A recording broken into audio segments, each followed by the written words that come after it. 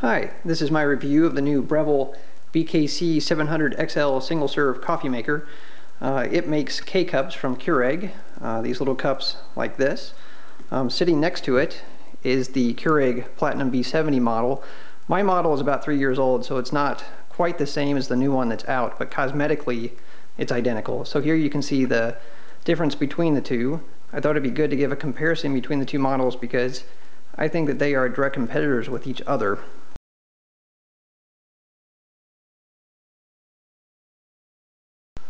Functionally, the two models are identical. They both have the same cup sizes that they can make, same brew temperatures, on-off features. The menus, the setup are identical between the two. The main difference is cosmetics. The Breville does have a couple of nice added convenience features. For one, here on the Breville, it has a pop-up indicator showing when the drip pan is full, so that you can tell when you need to replace that if you've had an overflow. The other big feature that I like is underneath the lid, it comes with the My K-Cup, where you can make your own coffee. You open this up, you put inside grinds that you make yourself or you buy from the store. Comes with its own measuring cup, and it all stores nicely underneath the lid. Also, when you put this inside of the maker, you need to take this part out, and this part will also store inside the lid here. So that is a nice added feature for the Breville. The Breville is, well, cosmetically, it's stainless steel clad primarily. It's plastic on the top, but all of this part here is stainless steel, which is quite nice looking when it's clean. It does fingerprint pretty easily, but it also wipes off fairly easily.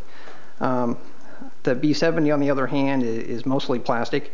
I found it interesting, at least on my B70, although it's mostly plastic, the metal handle here that opens and closes is metal, whereas the Breville is mostly metal, but the handle here is plastic. So I'll have to see longevity-wise if this holds up as well. My B70 is about 3 years old. It has worked like a champ the entire time. I haven't noticed anything break down on it, so it's a good unit. Cosmetically, you can see it has the blue lighting to it, both the water reservoir and also the LCD screen and the buttons. The Breville, this new model, the 700, has made a switch from their previous model where the lights are now white colored. I did want to make a remark. There was another review that talked about the brightness of the lights. I don't know if it'll really show up in the movie, but they are really quite bright, especially in a dark room. So if you leave it on overnight, it makes quite a night light.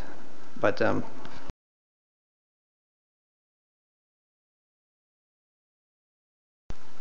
for those of you who aren't familiar with the operation of one of these Keurig machines, here's a brief demonstration. It's very simple. Again, it uses these single cup or single serving K-cups. Open up the top, put this in, then you close the lid. I'm going to take this out because I don't want a cup at the moment. You'll close this. Then it will say brew. You can select the size of cup that you want, all the way from 4 ounces up to a little over 11 ounces for a travel mug. I'll make the smaller size for the demonstration. Just place your cup underneath, press the brew button, and that's it. If you're making a larger cup, there will be a brief amount of time where it has to take water out of the external reservoir to fill it up and then heat it up. Doesn't take long at all. And then once it's done, it fills up the internal water reservoir again. You're ready to go. You can take the cup right out because it has a drip tray here, so any leftover water or coffee that's here that's going to drip down stores there. It doesn't get all over your countertop. One thing to mention about these machines, at least in my experience, is that when you make any liquid from this, especially coffee, you'll notice it does splatter. I made water so you can't tell, but it would get a few drops here on the countertop and it'll spray up here. It's not excessive, but it's just something to be mindful of. It's true about both models that I've owned. I would have to say between these two models, or the new model of the B70 or Platinum as they're calling it, I would go with the B70 myself. The cosmetics on the Breville are very nice. I like having the My K-Cup in the lid. The fluid level indicator on the drip tray isn't a big seller for me, but the cost difference is what really plays it out for me. Another $90 to get the stainless steel just isn't worth it for me, given how much it shows fingerprints and smudges. But you know, of course, that's personal choice between anybody making a decision. So again, functionally, they are identical. The only difference between the two is cosmetics, and you can decide if that's worth the extra money for you. So that is my review of the new Breville 700 model. I hope it was helpful. For those of you who have an older version of the B70, I'm going to give a demonstration of the pump noise. That was my primary complaint with the model that I had. The pump vibrates a lot. In fact, I even put it on top of rubber bumpers, actually, to try to isolate it from the cabinet because it would shake everything on my countertop. The new version of the B70 is very much like this Breville. They redid the pump, made it quieter.